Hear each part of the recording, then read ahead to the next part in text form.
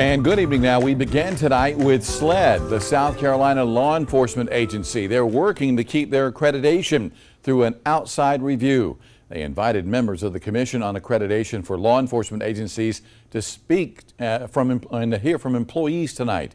News 19's Lauren Thomas has the latest.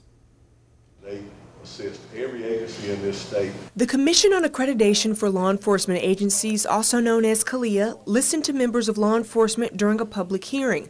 The goal, to learn more about the South Carolina Law Enforcement Division for their accreditation process. We look at everything from operational procedures, practical procedures, how they actually do the job. Dean Register is an assessor with CALEA and is also the director of the Florida Department of Law Enforcement.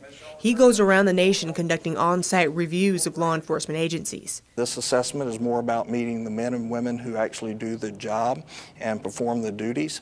The on-site accreditation review happens every 4 years, and they are independent reviewers invited by the departments.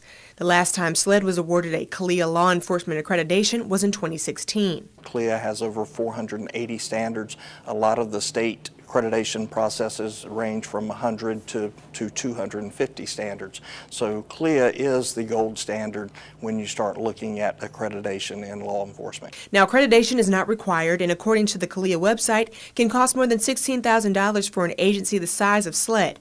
But Register says having the accreditation can increase trust and accountability. You think about hospitals. Would we want to go to a hospital that's not accredited? Would we want to attend a university or a college that is not accredited? Same thing in law enforcement. The Columbia Police Department, Lexington Police Department, Lexington County Sheriff's Department, Orangeburg Department of Public Safety, and the Sumter Police Department are all accredited through CALEA.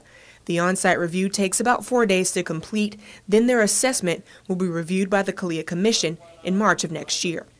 In Columbia, Lauren Thomas, News 19, WLTX.